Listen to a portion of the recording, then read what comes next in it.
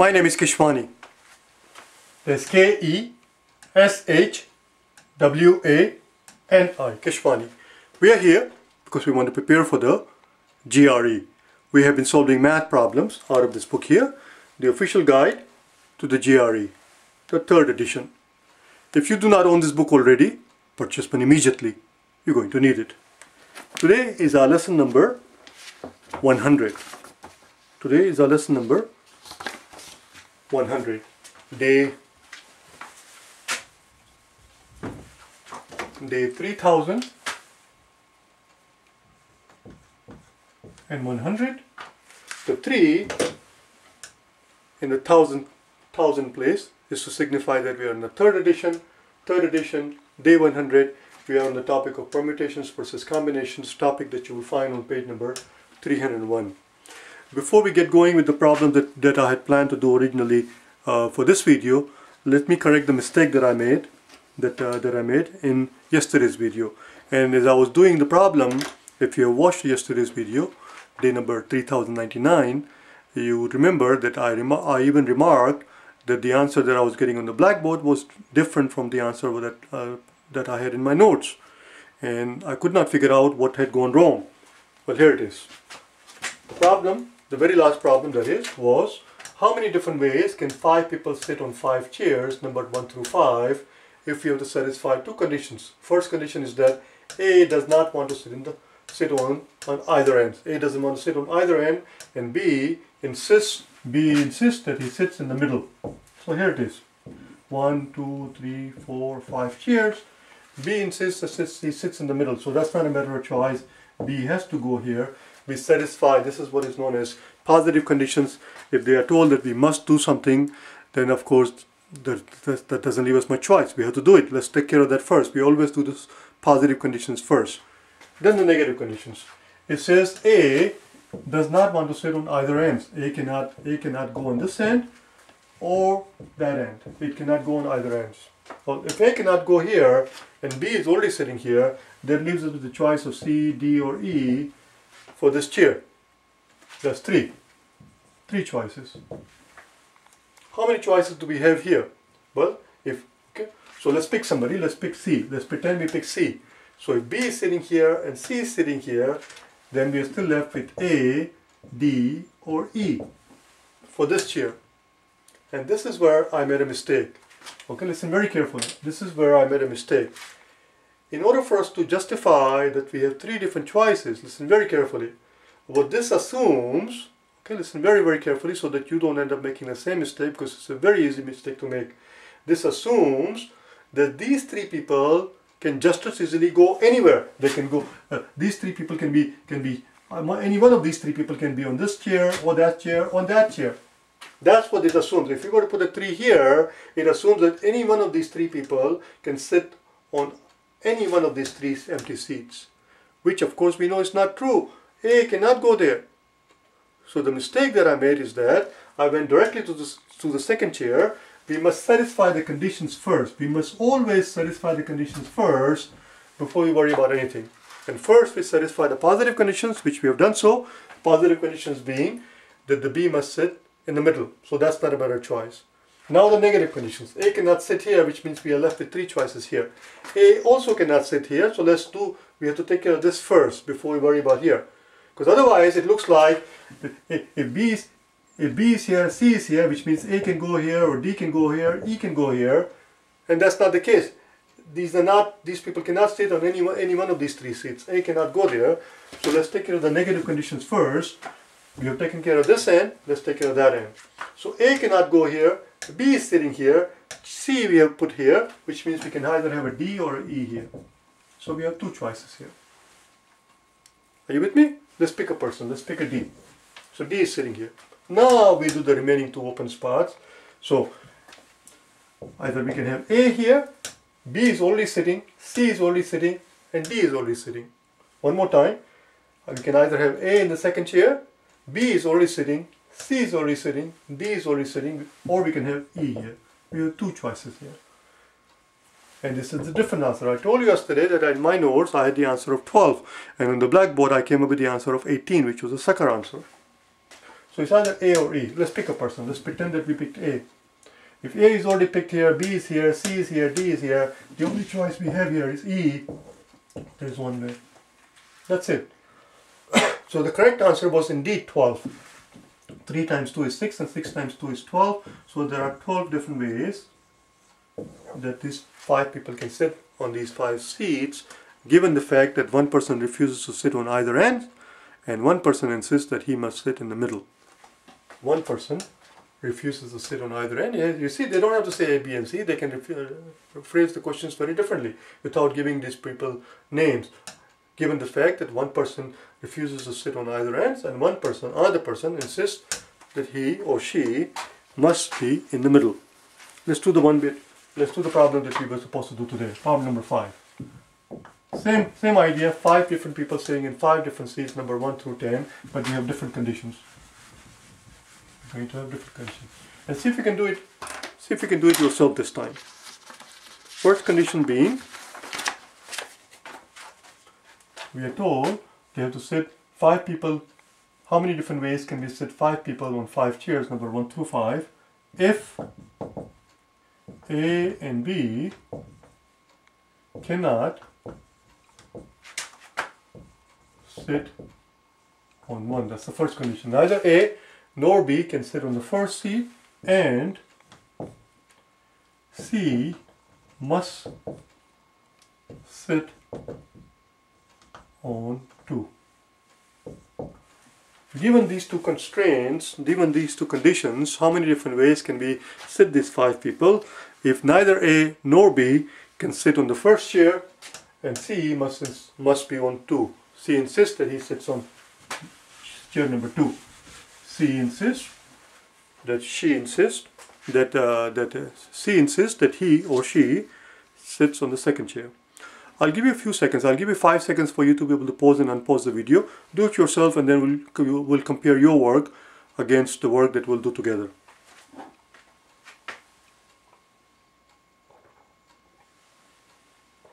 Let's see what we can do.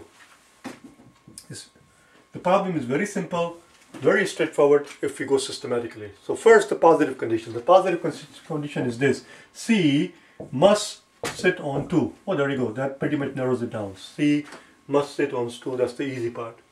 Neither A nor B can sit on seat number 1. So here we go. A cannot go here. B cannot go here. Neither A nor B can go here. So how many different ways can we fill this seat? A cannot go here, B cannot go, C is sitting here, C has to sit here. It's either D or E. So there are 2 ways. Let's pick a person, let's pick a D. That's it. Let's move on to third position now. Now that's it, there are no more constraints, so we just do it freehand now.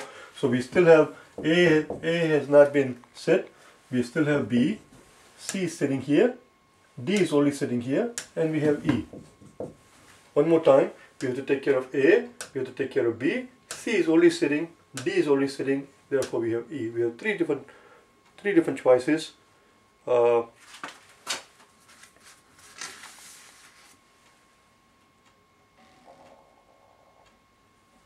Three different choices that we can fill up this part, the third spot. Let's pick a person, let's pick A. A is sitting over there.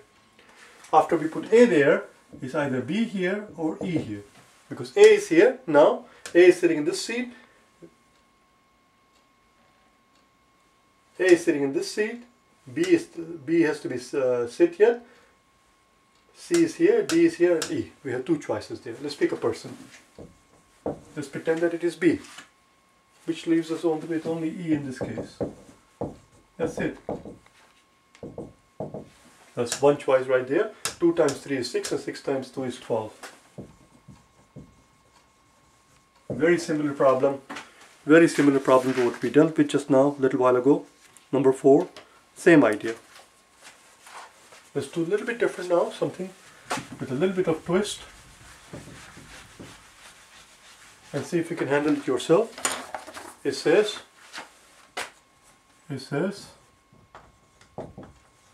out of 5 people,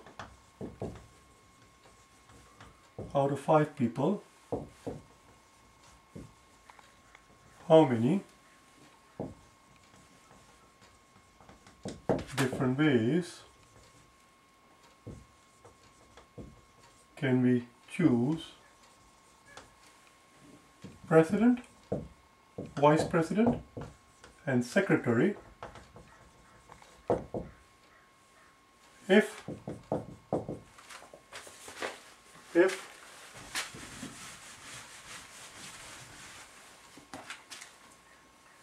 A cannot be chosen for president, if A cannot be chosen for president,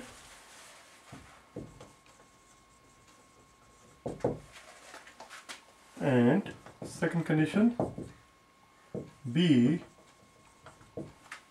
must be chosen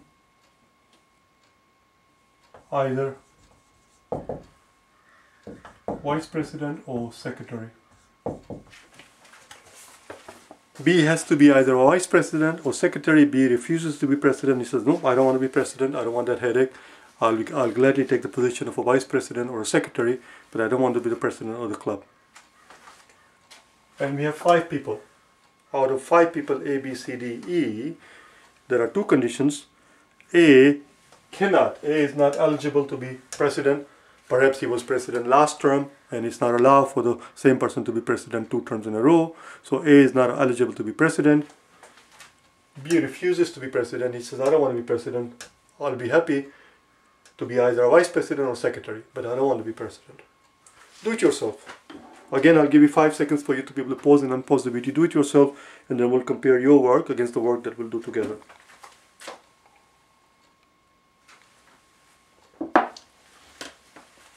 So here we go. I'm going to do the problem on the top so that we have more room. I'm going to raise this thing. We already have the problem. Remember, A cannot be president, and B has to be either a vice president or a secretary. Those are the conditions. A cannot be president, and B has to be either vice president or a secretary. Let's get going. So here, there are 2 different scenarios. 2 different scenarios because B is happy to be either a vice president or a secretary. So in first scenario, the B would be vice president. In the second scenario, B would be secretary. Those are the 2 scenarios here. So we have to do them separately. There are 2 separate permutations. Once we have the 2 separate sets of permutations, we're simply going to add up the 2 choices, and that's what it is. So here we go. The first scenario: president, vice president, secretary. President, vice president, and secretary. And if it confuses you, president, vice president, and secretary. Well, what do we say? A does not want to be president. A cannot be chosen for president, so that's not a possibility.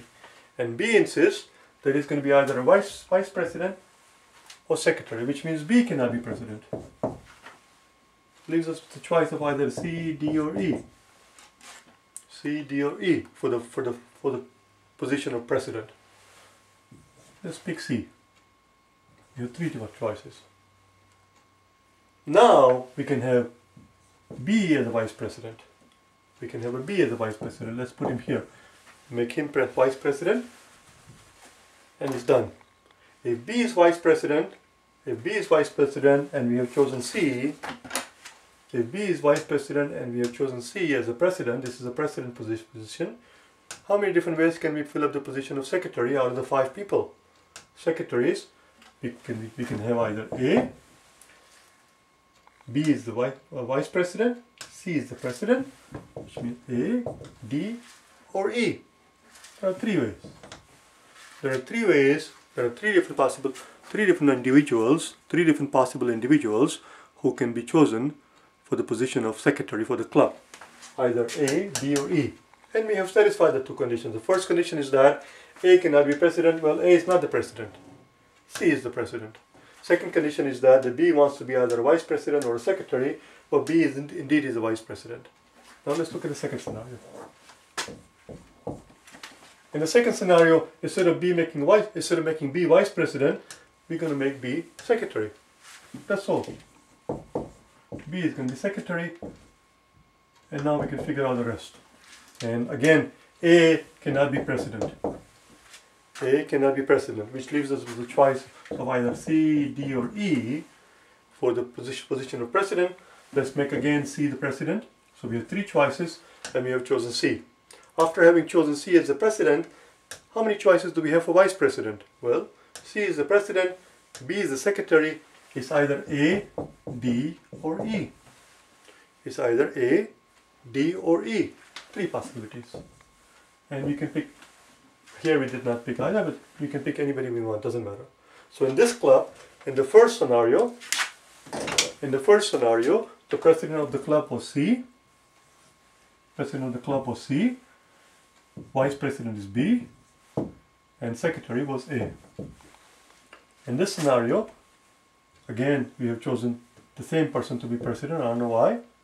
Vice president is A and secretary is B. Because B wants to be either vice president or secretary. In this scenario, he is the vice president. In this scenario, he is the secretary. So how many different ways we can have, how many different permutations are in this scenario? There are 9 different permutations. There are 9 different permutations. In this scenario, 9 different permutations in this scenario. So the total number of ways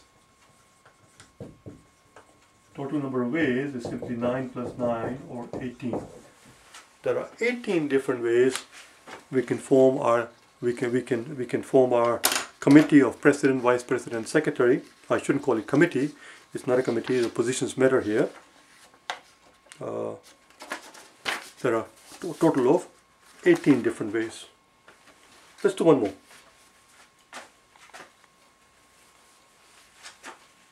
Let's do one more. One last one. One last one.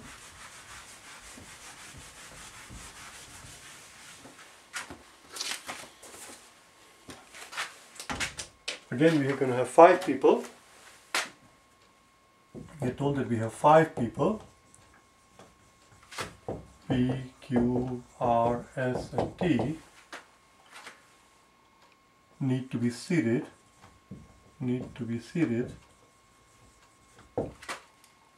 on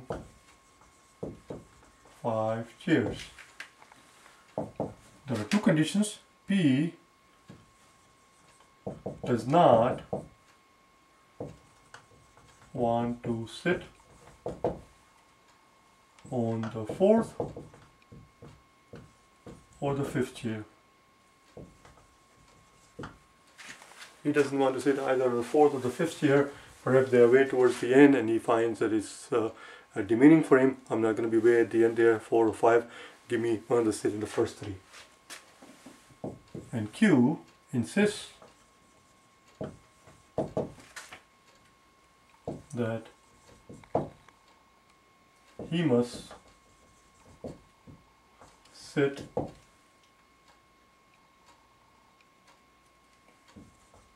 on either 1 or 2.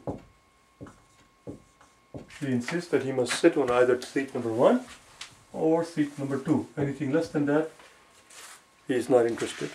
So again, we have 2 conditions. We're going to satisfy the first the positive condition first. This is the positive condition because he insisted, and then we'll worry about the negative conditions. Negative conditions being that P cannot sit on either 4th or the 5th. And again, we're going to have 2 scenarios because he insists that he has to be either 1 or 2. In the first scenario, we're going to put him on 1 because that's the positive condition. We're going to do the positive condition first. He insists that he has to be either 1 or 2, which means there are 2 different scenarios. He sits at either in chair number 1 or the second scenario, he sits in chair number 2. Same as before, 2 different scenarios. Let's get going. Again, do it yourself. Do it yourself. I think you'll get more out of it that way. 2 possible scenarios.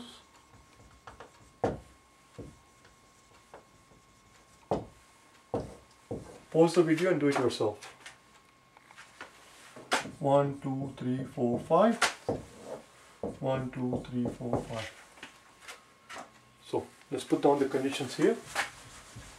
First, the positive condition. Positive condition is that Q has to be on 1 or 2. Q has to be either 1 or 2. So let's put a Q here in this scenario, and let's put a Q here in this scenario. In this scenario, he's sitting in seat number 1. in this scenario is sitting on seat number 2. All done. Now the negative conditions. Negative condition says P does not want to sit on either the 4th or the 5th. P doesn't want to sit either the 4th or the 5th. It cannot. Okay? So let's get going. So that's it. If P doesn't want to sit on either of these two seats, who can we put? Again, before you start here, do the conditions first. We have taken care of the positive conditions. Now we must do the negative conditions. Don't start from here, because starting from here assumes that, for example, if Q is sitting here, it looks like we have 4 choices here: P, Q, R, S, and T. Any one of these 4 people can sit here. If we were to put 4 here, that would be wrong. Because putting a 4 starting from here assumes that any one of these 4 people can sit in any one of these 4 empty seats, which is not true. P cannot sit here, P cannot sit here. So putting a 4 here implies that, one more time, putting a 4 here implies that any one of these 4 people can sit on any one of these 4 empty seats, which is not true. We must satisfy the conditions first, which is why we can't start from here. That will be wrong. That will be wrong. Let's start from this end, then we'll worry about this end. So, P cannot sit here, Q is already sitting here, which means P, Q, R, S, and T. We have 3 different choices. That's all we can do here. There are only 3 different ways we can fill up these spots. Let's pick a person. Let's pick R. So one more time. P cannot sit in this seat, number 4. P cannot sit here. Q is sitting here. R is sitting here, which means we have either S or a T.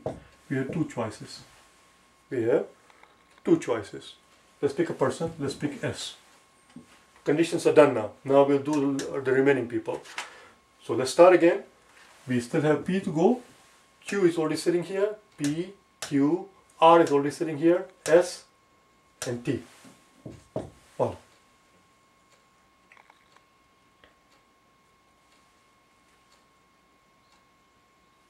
So we have 2 choices here. Let's pick a person. Doesn't matter which you pick, I always pick the first one in the line here, that's P. If P is sitting here, that only leaves us the choice of T here, 1 position. That's it. So we have Q is sitting here, 2 times 1 times 2 times 3.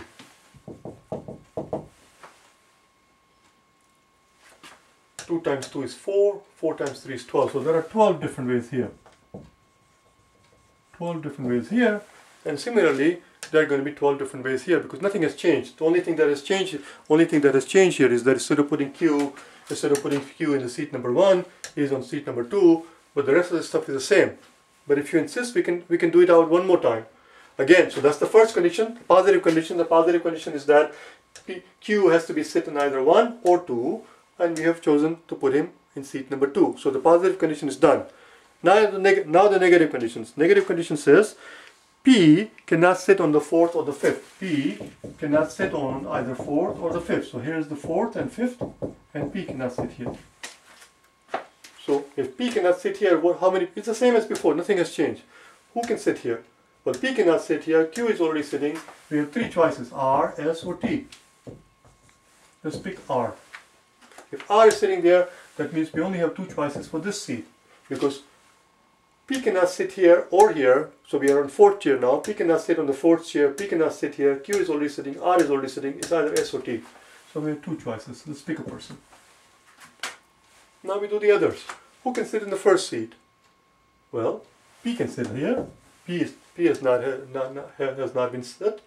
P, Q is already sitting. P, Q, R, S, and T. 2 choices. Let's pick a person. Let's pick P. If P sits there, then only T is left for the 3rd seat. There we go. 2 times 1 times 2 times 3. 2 times 2 is 4, 4 times 3 is 12. Same as before, 12 ways. Of course, the same as before, nothing has changed. You just put, instead of putting Q in the 1st seat, you put it in the 2nd seat. That's all. So, what's the answer? How many different ways? A total of 24 different ways. 24 different ways that these 5 people can sit in these 5 seats, given the 2 conditions that we had. I'll see you tomorrow, And I'm debating whether or not we want to continue with the permutation and combination, or whether we want to move on to the next topic being the probability. Because there are some problems. I'm going to tell you exactly what I have in mind if we go that route. If we go that route, I don't know yet until I make the next video. If we turn to page number 317, or not 317 rather, on page 320, we have some data sufficiency, we have some data analysis problem. On page 320, we have some data analysis problem, and among those problems are some problems dealing with the concept of permutations and combinations.